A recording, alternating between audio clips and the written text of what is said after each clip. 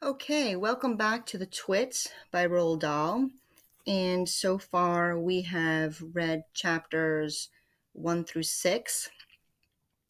And we have a good taste of their character, right? They like playing tricks on each other, that's for sure.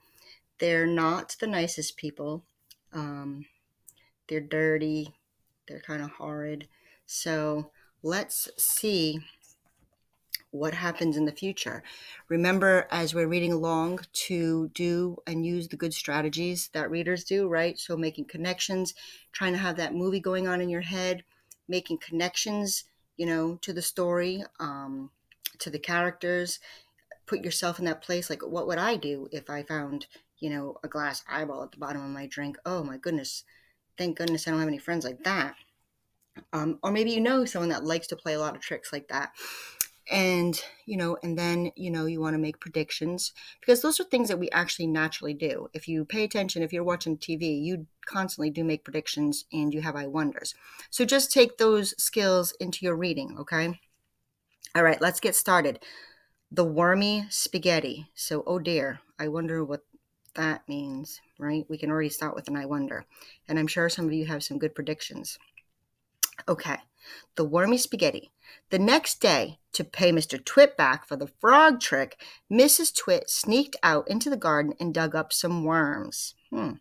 She chose big, long ones and put them in the tin and carried the tin back into the house under her apron. At 1 o'clock, she cooked spaghetti for lunch and she mixed the worms in with the spaghetti. But only her husband's plate. The worms didn't show because everything was covered in tomato sauce and sprinkled with cheese. "Hey, my spaghetti's moving," cried Mr. Twit, poking around with it with his fork. "It's a new kind," Mrs. Twit said, taking a mouthful of her own plate, which of course had no worms. Oh, so I don't know if I would have her cook for me. "It's called squiggly spaghetti. It's delicious. Eat it up while it's nice and hot." Mr. Twit started eating, twisting the long tomato-covered strings around his fork and shoveling them into his mouth. Soon there was tomato sauce all over his hairy chin. "It's not as good as the ordinary kind," he said, talking with his big mouth full. Sorry. "It's too squishy." "I find it very tasty," Mrs. Twit said. She was watching from the other end of the table. It gave her great pleasure to watch him eating worms. "I find it rather bitter," Mr. Twit said. "It's got a distinctly bitter flavor. Buy the other kind next time." Mrs. Twit waited until Mr. Twit had eaten the whole plateful, and then she said, you want to know why your spaghetti was so squishy?" Mr. Twit wiped the tomato sauce from his beard with the corner of the tablecloth. That's lovely. "Why?" he said. "And why it had a bitter, nasty bitter taste?" "Why?" he said. "Because it had worms," cried Mrs. Twit, clapping her hands and stamping her feet on the floor and rocking with a horrible laughter.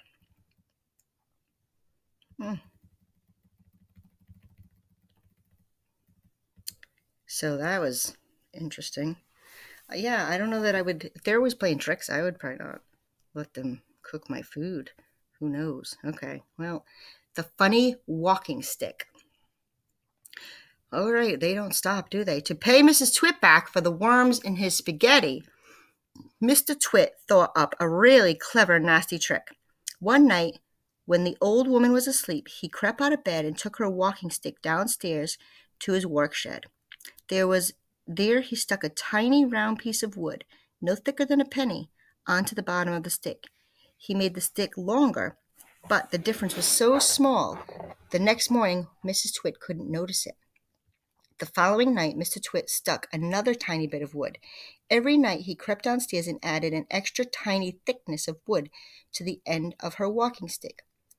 He did it very neatly so that the extra bits looked like part of the old stick. Gradually, but oh so gradually, Mrs. Twit's walking stick was getting longer and longer. Now, when something is growing very slowly, it is impossible to notice it happening. You yourself, for example, are actually growing taller every day that goes by. But you wouldn't think it, would you? It's happening so slowly, you can't even notice it from one week to the next. It was the same with Mrs. Twit's walking stick. It was all so slow and gradual that she didn't notice how long it was getting, even when it was halfway up her shoulder.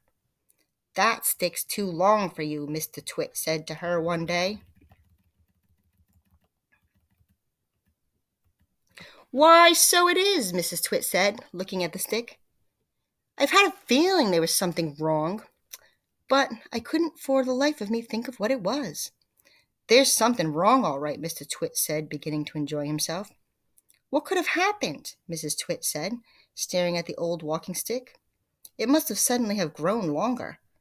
"Don't be a fool," Mr. Twit said. "How can a walking stick possibly grow any longer? It's made of dead wood, isn't it? Dead wood can't grow." "Then what on earth happened?" cried Mrs. Twit. "It's not the stick, it's you," said Mr. Twit, grinning horribly. "It's you that's getting shorter. I've been noticing it for some time now." "That's not true," cried Mrs. Twit. "You're shrinking, woman," said Mr. Twit. "It's impossible." "Oh, yes, it is. Oh, wait a minute. Oh, yes, it jolly well is," said Mr. Twit. "You're shrinking fast. You're shrinking dangerously fast. Why, you might have shrunk at least a foot in the last few days." "Never!" she cried. "Of course you have. Take a look at your stick, you old goat, and see how much you've shrunk in comparison.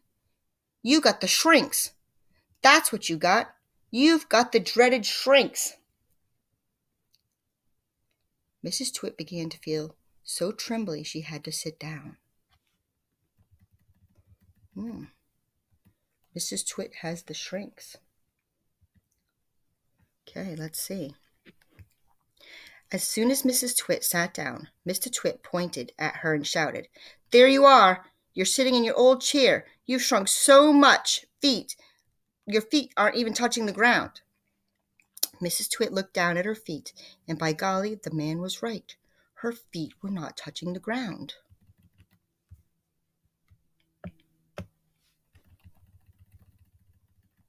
Oh no. Mr. Twit, you see, had been just as clever with the chair as he'd been with the walking stick. Every night when he had gone downstairs and stuck a little bit of extra on the stick, he had gone and done the same to the four legs of Mrs. Twit's chair. "Just look at you sitting in your same old chair," he cried, "and you've shrunk so much, your feet are dancing in the air." Mrs. Twit went white with fear.